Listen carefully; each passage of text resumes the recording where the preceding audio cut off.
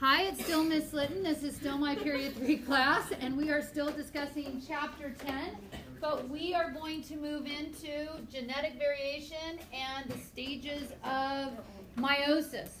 So discuss with your bio buddy, thank you very much, why, here's daddy puppy, or daddy puppy-ish, dad dog, mom dog, puppies. Why are they different? You should have some good reasons at this point. Discuss with your bio buddy. Come up with why are they different?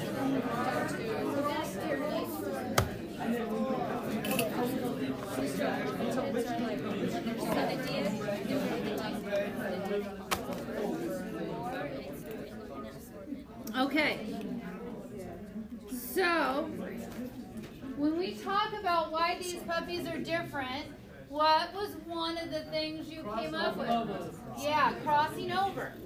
So during meiosis 1, you're going to have synapses. They're going to form a tetrad or a bivalent, and they're going to exchange information. That is one way you will have the variety. Yes?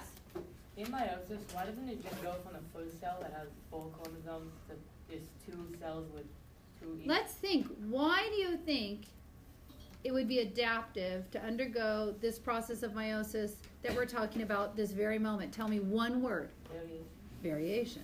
So that's the only reason we do that? That would be a very good strategy, because that will then we can have options in our offspring where they could be better suited to that particular environment, right? Otherwise, we're just relying on mutations to get variety. Yes? For like plant hybrids, would it still be like crossing over? Oh yeah, plants are totally doing crossing over, right? The sporophyte, before it undergoes meiosis, it's doing the crossing over as well. Absolutely. Fungi do crossing over as well before they undergo meiosis. Okay?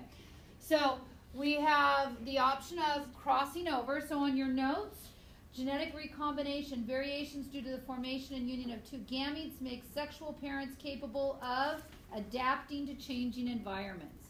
Adapting to changing environments. Crossing over is during prophase 1, and it's an exchange of sister chromatids by non-homologous pairs. If you do crossing over with your sister, it's just same, right? You want to do non-sister chromatids exchanging information. This is key. If you look on what you need to walk away with in this chapter, you will see this is a key thing. Okay? Yes? So once they do the crossing over, the sisters are no longer identical? No longer identical. Exactly. The sisters are no longer identical. Okay? And what is another way we can get variation? Do you remember what that's called? Independent assortment. During metaphase, here are just, how many homologous pairs are in this picture? 3. Right? Here's homologous pair 1, homologous pair 2, and homologous pair 3. 3 homologous pairs. They can line up any which way they want, and all of this is going to increase what? Variation. What do you have 0 evidence of in this particular picture? 0 evidence of crossing over. But think, they could have also crossed over, and they have this. Do you see how this increases our options? Okay? And then, last but not least, what sperm is fertilizing what egg? After meiosis is over with, you have a bunch of haploid cells. 2 haploids have to get together. As a result of meiosis, you have haploid cells, not diploid cells. So 2 haploids have to get together, and you don't know which one's going to get together with which. So on number 2 was independent assortment. Each parental homologous pair can line up either way during metaphase 1. And fertilization, variation in which sperm will fertilize which egg. Could you see writing an essay on why meiosis is a great adaptation? Yeah? All right, so let's do an overview now on the stages of meiosis. I know this is tiny, okay? Here, this would represent meiosis 1. You start out with 1 diploid cell. Do you agree with that? 1 diploid cell. And if we take a look in here, here's that same one. Oh.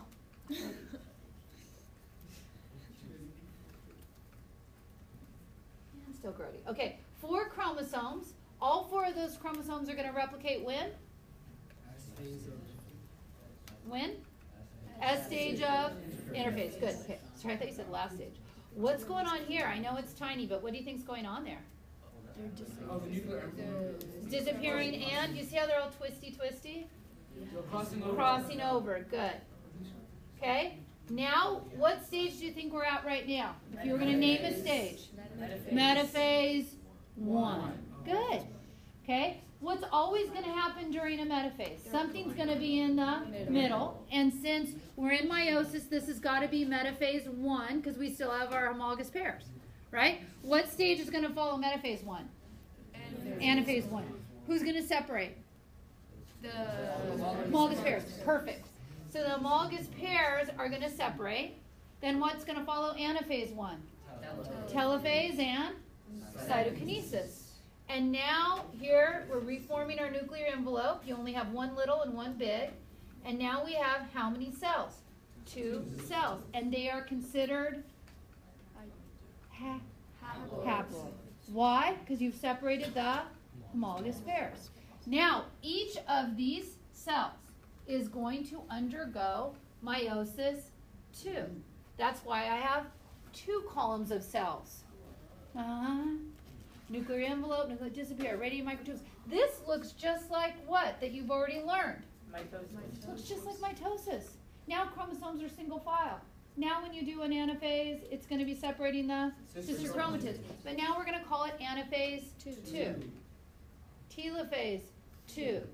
Cytokinesis. Meiosis 2 always happens in 2 cells at the same time, right?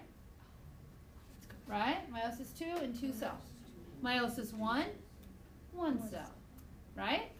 Okay? So now let's go through those stages. Prophase is super significant because a lot of things happen in prophase, right? We got to make sure we get together with our homologous pair. What happens if you get with the wrong dance partner? What if chromosome 1 hooks up with chromosome 8? And they start doing what? Crossing over. You're not exchanging same information. And you and I, we could be exchanging hair color with heart structure. Bad, bad, bad. Okay? And when that happened, that's actually called something. It's called translocation. When you hook up with the wrong one and you exchange that information. Or what if during that time, I think we're exchanging information and you didn't get the message, so I give you some of my chromatid and you give me nothing. I have a deletion and you have a duplication. You have 2 copies of the information. Also bad. Okay? Or what if while we're crossing over, a segment gets flipped? So now my genes are in the wrong sequence. That's called an inversion. So many things can go wrong right here during this stage. Okay? So on meiosis 1, it begins with 1 diploid cell. Prophase 1, this is a key step. Synapsis occurs, forming of tetrads. Crossing over occurs between homologous chromosomes in the tetrads. Crossing over increases genetic what? Variation. And then you have everything else for that. Okay? What stage follows prophase 1? Metaphase 1. Metaphase 1. Homologous pairs line up in the middle. Or center. I understand what you're saying. Okay? What stage follows metaphase 1? Anaphase 1. What happens during anaphase 1? they're Separate. Who separates? Homologous pairs. Good. So on anaphase 1, homologous pairs separate. Then what's always going to follow an anaphase? Telophase 1, and then you're going to have cytokinesis. So here is our telophase 1 and cytokinesis. How many cells do we now have? 2 haploid cells.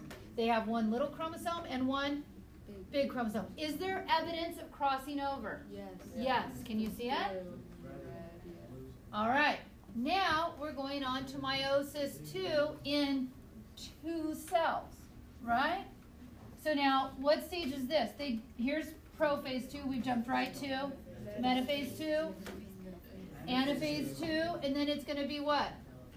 Telophase 2 and cytokinesis. Okay? So on your notes, you have telophase 1, same as before. Interkinesis is the resting stage between meiosis 1 and meiosis 2. Meiosis 2 begins with the 2 haploid cells. In prophase 2, it is the same as before, except no crossing over, because why? Why can't you cross over in prophase 2? There are no what? No homologous pairs. There are no more homologous pairs.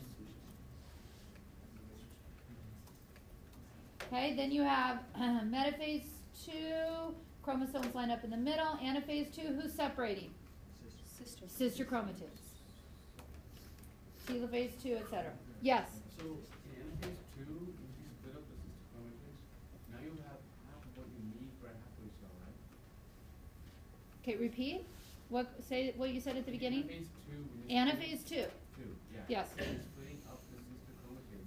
Yes. Now that you have half, like the DNA, I guess, of what Yes. you need for a haploid cell, does that duplicate? Yeah, you have half because you're going to take that half. If these are 4 eggs, each of these will be fertilized. Let's say they were fertilized by sperm, right? Okay, and that's going to have 2. You're going to put 2 together and 2 together, and then you're back to what? 4. But a haploid cell already has half, and you get the half from the sperm. Yes. Now, if you have half of half, now you don't even have enough with the sperm. I have a half a cup and a half a cup.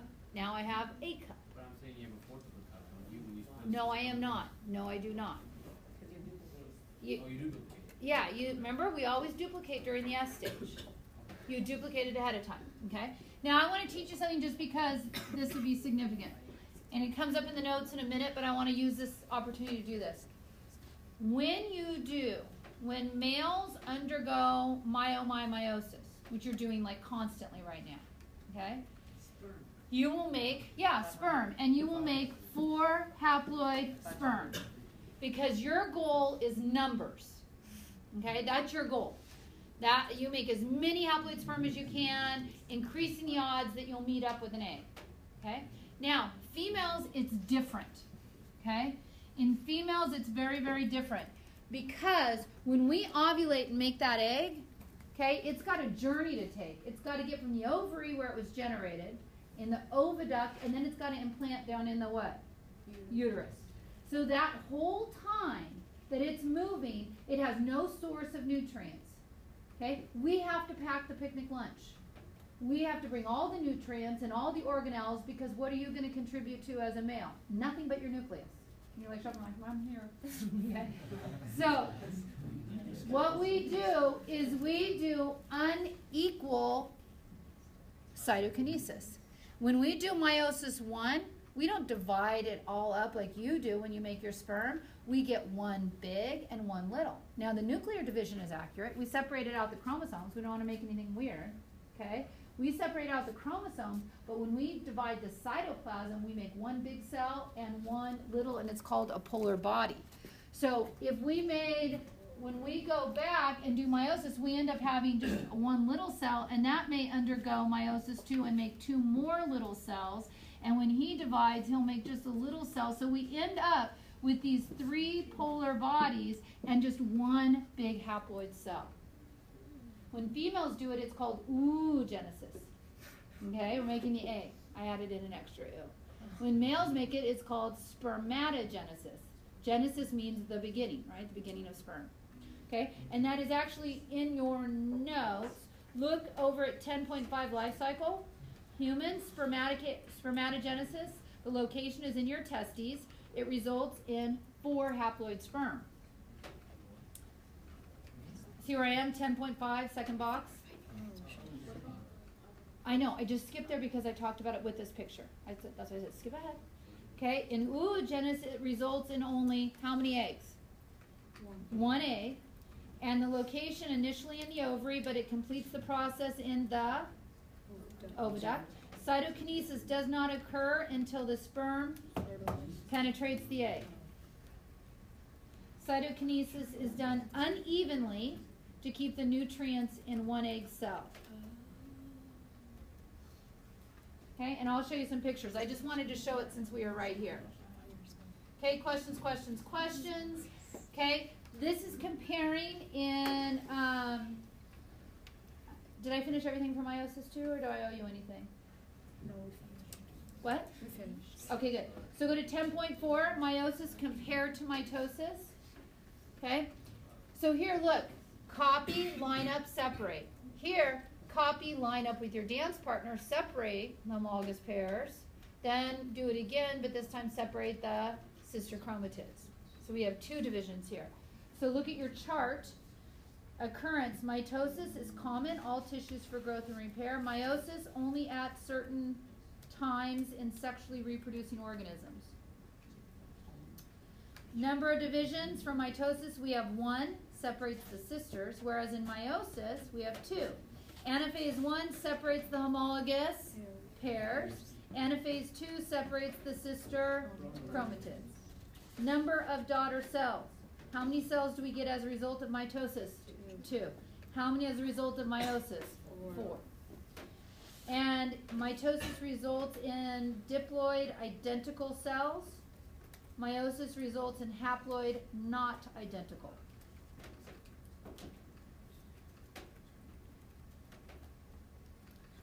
All right. And there are charts in your book comparing. I just summarized it in that chart, but you can look through your book as well. Life cycles, we actually already, yes, Is it possible for a haploid cell to go through mitosis? most definitely. Yeah.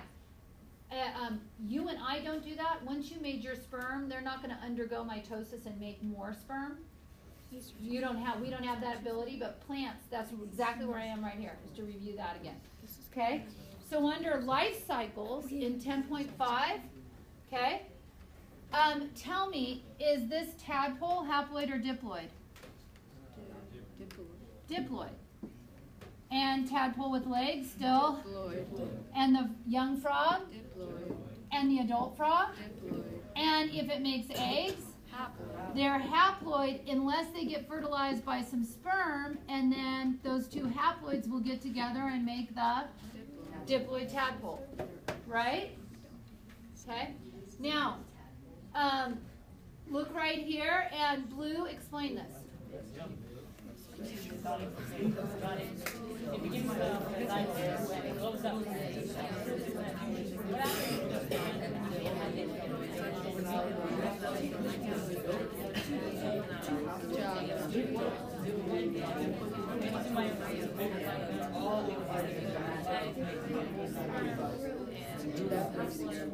And Slate, we've already learned this. Go ahead, Slate, talk about it.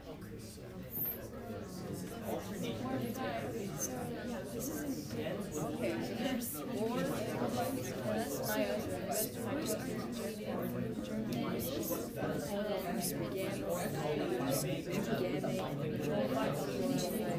All right? So our sporophyte always makes spores by what process? Meiosis. These spores are haploid because you just did meiosis, right? And in order to get to be this larger structure, they're going to have to do what? Mitosis. You're still haploid, right? Then you're going to make gametes, which are both haploid, and they're going to get together through fertilization and form a diploid zygote, which is going to do mitosis to grow up to be the sporophyte. Alternation of generations. Okay? So, on your notes, plants, alternating haploid and diploid stages. The sporophyte is usually dominant plant structure, and produces spores by what process? It's on your notes. By meiosis. That develop into the gametophyte. The gametophyte is a haploid structure that produces what? Haploid gametes. By what process? Mitosis. Because it's already haploid, right? Okay, and then we already took the notes on this. So, spermatogenesis, okay, you will end up making 4 sperm. Your goal is numbers. Okay, females were quality over quantity. Okay, so we do cytokinesis unevenly. The chromosome number is right, but we keep more of the cytoplasm, more of the organelles in one large ovum. And then unequal again, so we have this one large egg to hook up with this disproportionately large, it's not like that in reality, sperm. Okay, these 3 things here are called polar bodies, not functional. They'll just disintegrate. And there's a picture like this in your book as well. Okay, then quickly, how can things go wrong? Okay, that is, oh, I don't know, you know, because I already gave it to you. 10.6, you can have changes in number or structure. And I actually have already addressed this with you in the beginning of it, okay? So you could fail to separate either in meiosis 1, because in meiosis 1 you're supposed to separate homologous pairs, meiosis 2 separate sister chromatids, or you could fail to separate in meiosis 2. If I were to tell you, you will undergo non-disjunction, you're going to fail to separate, where would you want the failure to occur? In meiosis 1 or meiosis 2? Tell your bio buddy and tell him why.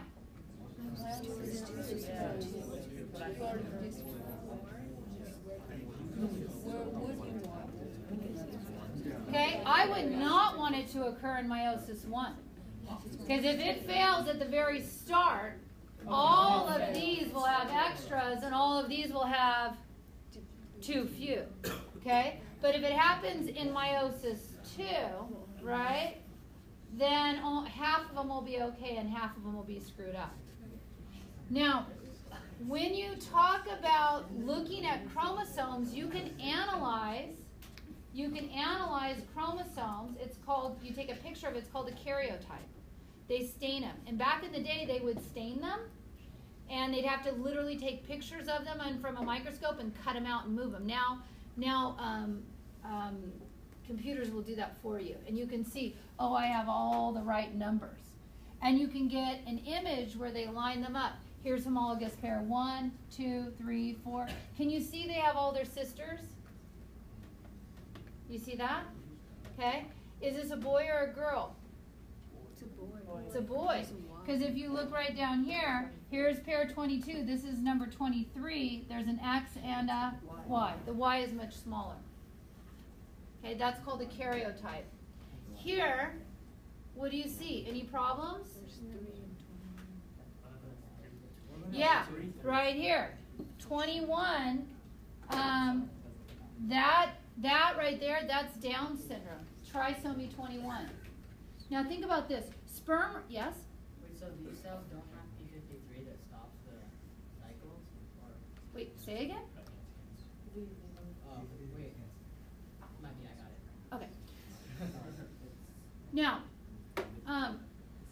sperm are always fresh, right? Yes? Okay. Eggs, how old am I? I'm 50, right? How old are my eggs?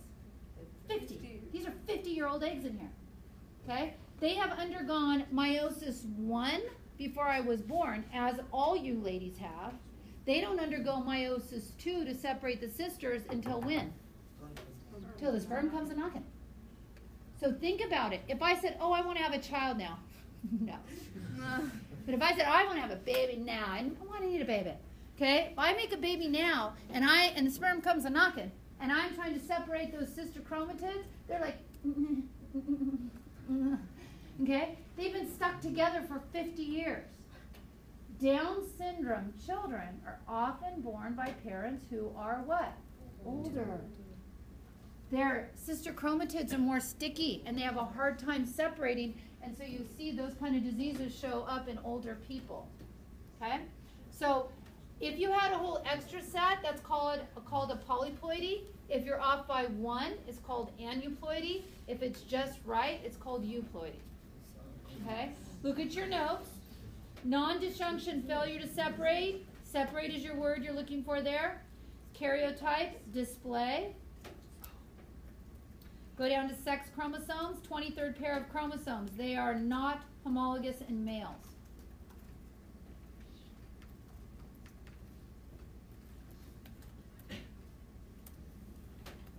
Okay, because you're X and Y in males. Okay? If you look at females, we have 2 X's. One of our X's condenses into what's called a bar body. That's normal. That's not like anything bad. If I were to analyze your cells, we could see, and you don't know which X it's going to be, but it condenses into a bar body, the second X. Would you predict males would have a bar body? No, because why? They only have 1 X, right? But what if you had Klinefelters, which is XXY? Would you have a bar body? Yeah, and that's because you would have two X's. You're a male, but with an extra X. Turner syndrome is something in females where you only have one X. Would you expect them to have a bar body? No. So that's one way to tell by looking at those cells. And here's an example. This is the cytoplasm. This is the nucleus right here. And that right there is the bar body. And you can see that. Okay?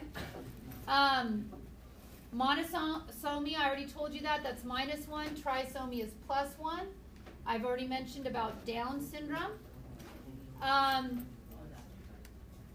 Normal female. This young lady has Turner syndrome. She only has a single X. I've written about those already there for you. We have several people within our Oak Park community who have Turner syndrome. So you always want to be sensitive when you talk about that. Okay, this is normal male, XY. Here's somebody who has Klinefelters. They have an extra X. No bar body, one bar body, no bar body, one bar body, right? I could tell that just by looking at the nucleus what the issue is. This little girl right here has Turner syndrome. You can see a single X. He has Klinefelters, XXY. Poly X is not va-va-voom. Okay, and I can never find pictures of Poly X. They kind of look like they would be models, right? Tend to be tall and thin and wide set eye, narrow chin. There's some people who they say, oh, she's a triplo X. But I don't have, anytime I search for it, I don't have verification of that. Okay, but those are Poly X females. And then this is somebody who has Jacob syndrome. They have an extra Y. And there are more males in prison percentage-wise with Jacob syndrome than in the general population. And some people say, well, you have the extra Y, so you're more testosterone. But what it is they are different. They have different characteristics. And what do some children do to people who are different? They bully and mock them. So it may be a lifetime of bullying and mocked, which then tends to make them more aggressive. Okay, so don't bully and mock. Okay? And then these I have already explained about deletions and duplications and inversions and translocations. And these are just examples of those different diseases. You can look at them if you want in your book. Let me make sure you have your notes on that. Trisomy Down syndrome, most common autosomal trisomy. Chances of this increases with the age of the mother. On Turner syndrome, the word you want there is female. On Klinefelters, the word you want is male. On changes in chromosome structure, deletions, missing a portion. And C, inversion, is a flip segment. Okay, and then we'll hit the rest in the review, and I'll show you those other slides. Be smart, don't stay up too late.